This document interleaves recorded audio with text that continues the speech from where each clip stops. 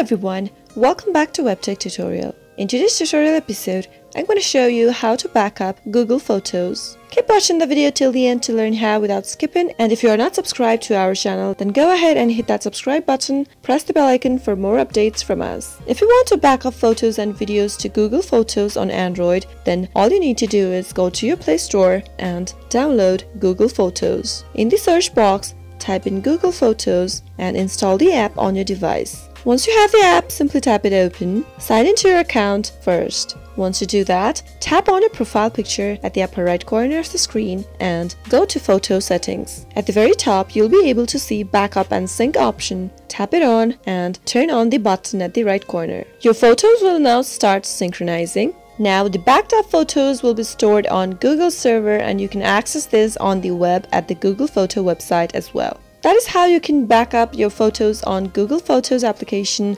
I hope the tutorial was helpful to you. If it was, go ahead and give it a thumbs up. Feel free to comment down below in the comment box if you have a question or a feedback for us. I'll be back soon with more tutorial episodes. Goodbye till then.